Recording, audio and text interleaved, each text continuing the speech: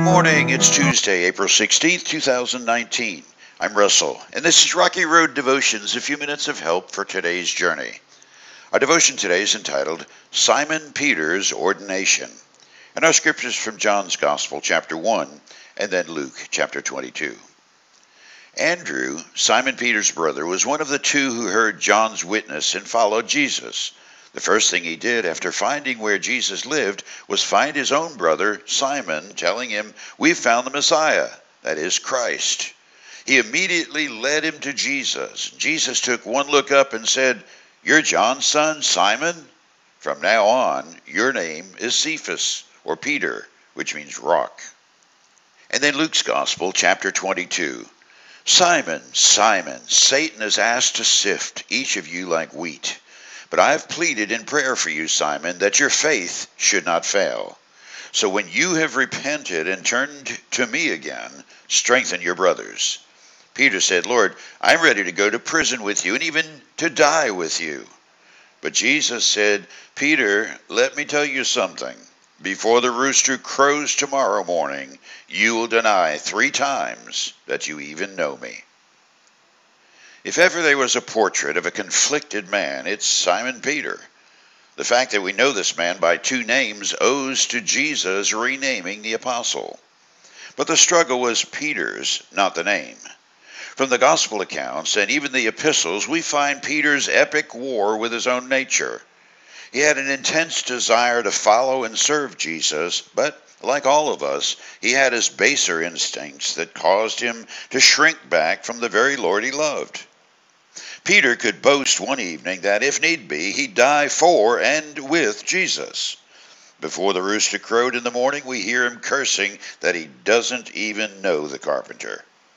Peter would embrace serving one day and fall to cowardice the next day. He was impetuous and often wrong.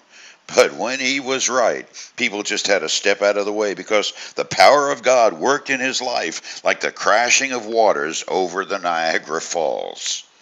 His parents named him Simon, a good Jewish name. Jesus nicknamed him Cephas, or Rocky, in connection with how Simon would answer Jesus' direct question to the disciples. Jesus asked them, "Who do you say I am?" Simon Peter is the one who got an A+ on this test. He said, "You're Messiah, the Son of the living God. You're the one we've been waiting for."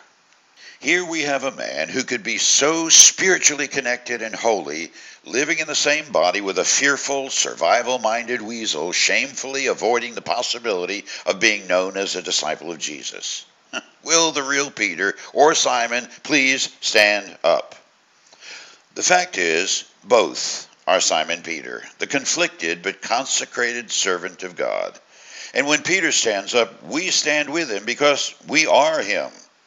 Each of us has Peter inside, a human nature willing to rebel and deny Christ, and a spiritual image of the living God stamped on our souls, calling us to look and live higher.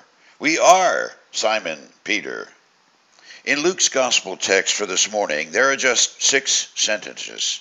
And in that is the germ of Peter's ordination, his call and sending into the ministry. At first, Jesus calls him by the human name his parents gave him, Simon. Jesus tells him his human nature is going to be under assault by the evil one, Satan. Then Jesus gives him assurance that he's being prayed for in heaven, and Simon's call is to repent of his own sins and then strengthen all the other conflicted servants. He's called to be the leader of the band. But then, by the 6th sentence, Jesus reminds him that even Peter, the rock, is going to be subject to abject failure. Peter is not going to be the infallible pope. He's going to continue the struggle with that old man inside who's fearful sometimes and wonderfully powerful at other times. He will be Simon Peter. For you today, all who have called upon the glorious name of Jesus Christ in humble faith have a new nature birthed in them by the presence of God's Holy Spirit living within. They're just like and no different from Simon Peter. It never means the old nature has been taken away. It does mean we've been given the tools to fight the good fight and win over that old nature. Today's simple question is, are you still fighting the good fight? You chew on that as you hit the rocky road. Have a blessed day.